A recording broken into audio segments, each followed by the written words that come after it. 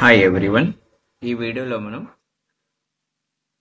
Page layout options గురించి discuss చేయబోతున్నాం. So page layout options print తీయడానికి ముందుగా కొన్ని పేజ్ సెట్టింగ్స్ చేయడానికి యూజ్ అవుతాయి.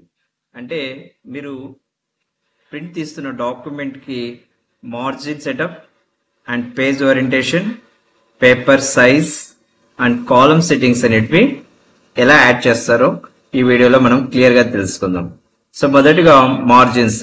సో ప్రింట్ తీసిన పేపర్ కి 4 sides, left, right, bottom, top and bottom sides ఎంత సైజ్ లో మార్జిన్ ఉండాలి అనేది ఇక్కడ మనం యాడ్ చేస్తాం. బేసిక్ గా ఇక్కడ 4 టైప్స్ ఆఫ్ మార్జిన్స్ ఉంటాయి. లైక్ నార్మల్ మార్జిన్ కనుక మనం యాడ్ చేస్తే top and bottom side 1 space margin అనేది క్రియేట్ అవుతుంది. సో అలాగే నారో మార్జిన్ అప్లై చేశారంటే జస్ట్ 0.5 సైజు మార్జిన్ అనేది అప్లై అవుతుంది. అలాగే మోడరేట్ మార్జిన్. సో ఈ మార్జిన్ యూజ్ చేస్తే మీకు టాప్ అండ్ బాటమ్ సైడ్ ఎక్కువ margin, left and right side తక్కువ మార్జిన్ అనేది యాడ్ అవుతుంది. Same as wide margin use చేసినప్పుడు so left and right side ఎక్కువ మార్జిన్ అనేది అప్లై అవుతుంది. ఇలా కాకుండా మీరు మార్జిన్ ని కస్టమైజ్ చేయొచ్చు. కస్టమైజ్ చేయడానికి కస్టమైజ్ మార్జిన్ దగ్గరికి వెళ్ళాలి. సో ఇక్కడ top, bottom, left, right sides మీకు అనుకూలంగా ఉండే మార్జిన్స్ ని ఇక్కడ మీరు యాడ్ చేయొచ్చు. సో యాజ్ యూజువల్ ఇక్కడ గటర్ మార్జిన్ అంటే ఇన్ కేస్ మీరు ప్రింట్ తీసిన పేపర్స్ ని బైండింగ్ చేయించాల్సి వస్తే ఇక్కడ మనం గటర్ మార్జిన్ ని ఎక్స్ట్రాగా యాడ్ చేస్తాము. సో దీనివల్ల మీరు బైండ్ చేస్తున్నప్పుడు మార్జిన్ అనేది లాస్ అవ్వకుండా ఉంటుంది. సో ఫైనలీ మీకు ఈ మార్జిన్స్ లో నార్మల్ మార్జిన్ సెటప్ చేస్తే సరిపోతుంది before printing. So second one is page orientation. So మీరు ప్రింట్ తీస్తున్న పేపర్ యొక్క ప్రింటింగ్ సో స్ట్రైట్ గా రావాలా లేదా ల్యాండ్స్కేప్ లో రావాలి అనేది ఇక్కడ మీరు సెట్ చేసుకోవచ్చు. లైక్ మీరు పోర్ట్రైట్ సెలెక్ట్ చేశారంటే కనుక మీ ప్రింటింగ్ అనేది ఇలా స్ట్రైట్ గా వచ్చేస్తుంది. ల్యాండ్స్కేప్ సెలెక్ట్ చేసినప్పుడు మీ పేపర్ విడ్త్ వైజ్ ప్రింటింగ్ వస్తుంది. విడ్త్ వైజ్ ప్రింటింగ్ అంటే ఇలా వచ్చేస్తుంది కంప్లీట్ గా. సో మీరు పోర్ట్రైట్ సెలెక్ట్ చేశారంటే కనుక స్ట్రైట్ గా ప్రింటింగ్ అనేది ఇక్కడ ప్రిపేర్ అవుతుంది. As usual paper size. So in case మీరు ప్రింట్ తీస్తున్న పేపర్ ఎలాంటిది అనేది ఇక్కడ పేపర్ సైజ్ అనే ఆప్షన్ నుంచి సెలెక్ట్ చేయాల్సి ఉంటుంది. జనరల్ గా అందరూ A4 సెలెక్ట్ చేస్తారు కాబట్టి మీరు as usual A4 paper select చేసి పేజ్ సెటప్ ని కంప్లీట్ చేయొచ్చు. లేదు బేసిక్ గా మీరు different papers use చేస్తున్నట్టయితే like letter size, legal size, A4, A5, A3 papers, so వాటికి సంబంధించిన పేజ్ సెటప్ కూడా ఇక్కడ మీరు సెలెక్ట్ చేయొచ్చు. In case different kind of papers, some small papers, printing receipts, bills, ఇలాంటి వాటి కోసం అయితే కనుక మీరు సపరేట్ గా పేపర్ కస్టమైజ్ చేయాల్సి వస్తుంది. పేపర్ సైజ్ ఆప్షన్ నుంచి ఇక్కడ మోర్ పేపర్ సైజ్ ఆప్షన్ ఉంటుంది. అక్కడికి వెళ్ళి మీరు పేపర్ యొక్క హైట్ అండ్ విడ్త్ ని మీరు సపరేట్ గా మీరు యాడ్ చేసుకోవచ్చు. లైక్ విడ్త్ ఎంత ఉండాలి, యాజ్ యూజువల్ పేపర్ యొక్క హైట్ ఎంత ఉండాలి అనేది ఇక్కడ సెలెక్ట్ చేసి ఓకే చేయడంతో మీ పేపర్ సెటప్ అనేది ఇక్కడ కంప్లీట్ అవుతుంది. అలాగే columns. So what is the columns అంటే జనరల్ గా న్యూస్ పేపర్స్ లో చూస్తూ ఉంటారు. మీరు ప్రిపేర్ చేసిన డేటా అనేది 2 సైడ్స్ ఆర్ 3 సైడ్స్ డిస్ప్లే చేస్తూ ఉంటుంది. అలా రావాలి దానికి మీరు పర్టికులర్ గా ఒక పేరాగ్రాఫ్ సెలెక్ట్ చేయండి. సెలెక్ట్ చేసి ఇక్కడ కాలమ్స్ నుంచి సో 2 కాలమ్స్ సెలెక్ట్ చేయండి. చూడండి డేటా అనేది 2 సైడ్ డివైడ్ అవుతుంది. మేబీ మీకు 3 ఆప్షన్స్ సెలెక్ట్ చేస్తే 3 సైడ్ కాలమ్స్ వస్తాయి. సో లెఫ్ట్ సెలెక్ట్ చేస్తారంటే లెఫ్ట్ సైడ్ తక్కువ, రైట్ సైడ్ ఎక్కువ కాలమ్ విడ్త్ అనేది వస్తుంది. అలాగే రైట్ సెలెక్ట్ చేస్తారంటే రైట్ సైడ్ తక్కువ మ్యాటర్, లెఫ్ట్ సైడ్ ఎక్కువ మ్యాటర్ తో కాలమ్ సెటప్ అనేది మీకు క్రియేట్ అవుతుంది. సో ఇలా కాకుండా మోర్ కాలమ్స్ లోకి డేటాని డివైడ్ చేయడానికి మోర్ కాలమ్ ఆప్షన్స్కి వెళ్ళాలి. ఇక్కడ నంబర్ ఆఫ్ కాలమ్స్ దగ్గర ఎన్ని కాలమ్స్ లో ఇన్ఫర్మేషన్ అనేది డివైడ్ అవ్వాలి అనేది మీరు ఇక్కడ సెలెక్ట్ చేసుకోవచ్చు. యాజ్ యూజువల్ ఇక్కడ మీరు okay right to left text ని స్కిప్ చేయొచ్చు. ఆ, అలాగే లైన్ బిట్వీన్ అంటే కాలం కి మధ్యలో ఒక లైన్ అనేది ఇక్కడ క్రియేట్ అవుతుంది.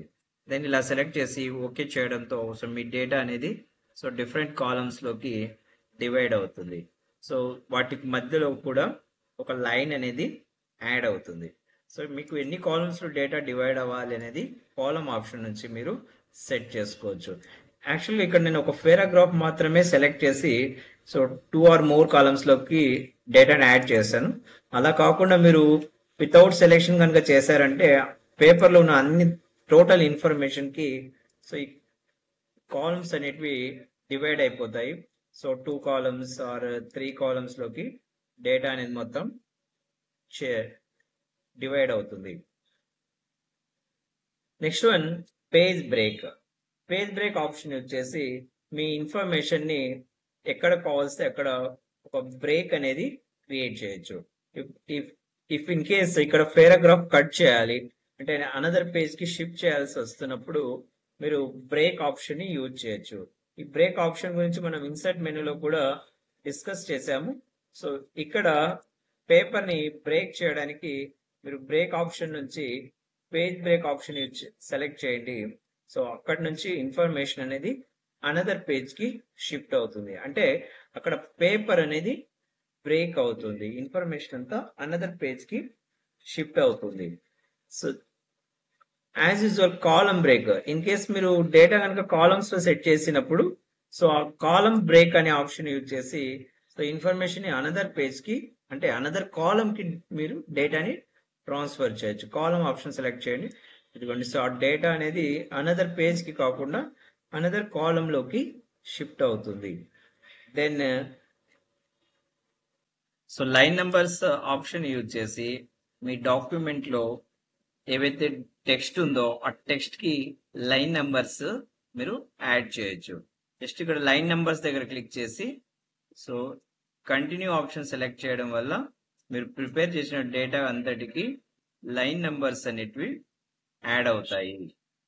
సో ఇలా ఫస్ట్ పేపర్ నుంచి లాస్ట్ పేపర్ వరకు ప్రతి లైన్ కి ఒక నంబర్ అనేది ఇక్కడ యాడ్ అవుతుంది.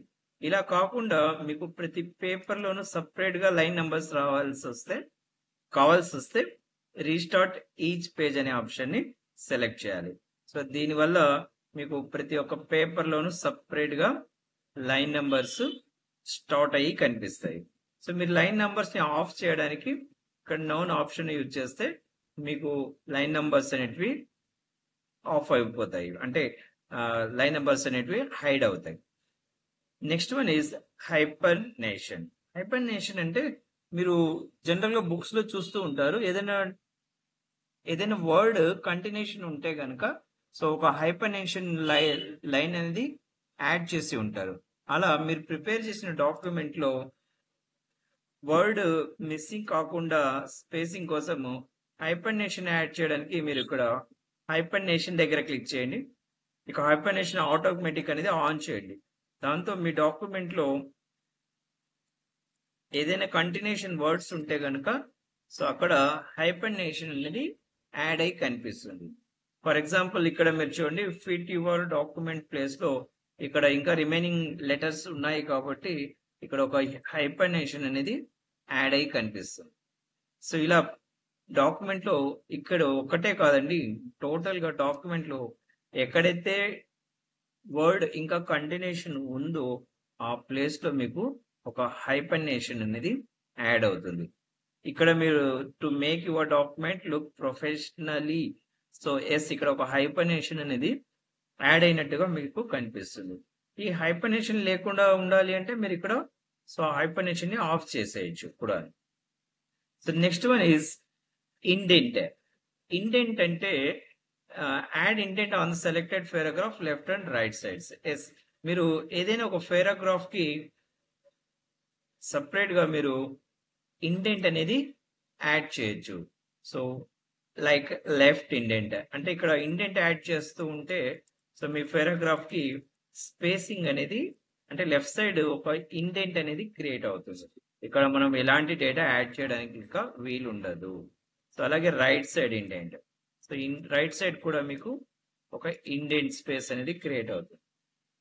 సో ఇండెంట్ అంటే ఆ ప్లేసెస్ లో మనం ఎలాంటి డేటా యాడ్ చేయడానికి ఉండదు, అక్కడ స్పేసింగ్ అనేది క్రియేట్ అవుతుంది. అలాగే spaces. So before and after paragraph కి ఇక్కడ మీరు స్పేస్ అనేది యాడ్ చేయొచ్చు. లైక్ మీరు సెలెక్ట్ చేసుకున్న పారాగ్రాఫ్ కి టాప్ సైడ్ స్పేస్ వస్తుంది. ఇక్కడ ఆఫ్టర్ సెలెక్ట్ చేశారంటే ఆఫ్టర్ పారాగ్రాఫ్ స్పేస్ అనేది పారాగ్రాఫ్ కి క్రియేట్ అవుతుంది. అంటే మీరు సెలెక్ట్ చేసుకున్న పారాగ్రాఫ్ కి లెఫ్ట్ అండ్ రైట్ ఇండెంట్ అలాగే బిఫోర్ అండ్ ఆఫ్టర్ స్పేసింగ్స్ ని ఇక్కడ మీరు యాడ్ చేయొచ్చు. ఇక్కడ మీకు రిమైనింగ్ కనిపిస్తున్న ఆప్షన్స్ అన్ని కూడా ఇన్ కేస్ మీరు మీ డాక్యుమెంట్ లో ఫొటోస్ యాడ్ చేసి ఉంటే వాటికి సంబంధించిన positions, rap text, send to back and front settings మీరు ఇక్కడ చేయడానికి వీలవుతుంది. ఈ ఆప్షన్స్ గురించి మనం ఆల్రెడీ ఇన్సర్ట్ మెనూలో తెలుసుకొని ఉన్నాము. ఫోటో యాడ్ చేసినప్పుడు ఆ సెట్టింగ్స్ ని మనం యూజ్ చేస్తాం. సో ఈ వీడియోలో మనం తెలుసుకున్న ఆప్షన్స్ సంబంధించి ఇక్కడ మీకు నోట్స్ ఇచ్చాను. సో వీలైతే మీ నోట్బుక్స్ లో నోట్ చేసుకోండి. వీటిని స్క్రీన్ షాట్ తీసి సో మీ మొబైల్లో స్టోర్ చేసుకోండి. అండ్ సో వ్యూవర్స్ తప్పకుండా సబ్స్క్రైబ్ చేసుకోండి. సో ఈ వీడియో కనుక మీకు నచ్చినట్టయితే తప్పకుండా లైక్ చేయండి. ఈ వీడియో మీరు మరింత మందికి సజెస్ట్ చేసినట్టు అవుతుంది. అలాగే మీరు ఈ వీడియోతో పాటు నా రిమైనింగ్ వీడియోస్ ని కూడా రెగ్యులర్ గా వాచ్ చేస్తూ ఉండండి. సో దీనివల్ల మీరు పూర్తి కోర్సు కంప్లీట్ చేస్తారు. తప్పకుండా నేను ఎంఎస్ ఆఫీస్ సంబంధించిన అన్ని ఆప్షన్స్ సంబంధించి వీడియోస్ ని అప్లోడ్ చేస్తాను. మీరు పూర్తి కోర్సు కంప్లీట్ చేస్తున్నట్టు అవుతుంది. So thank you to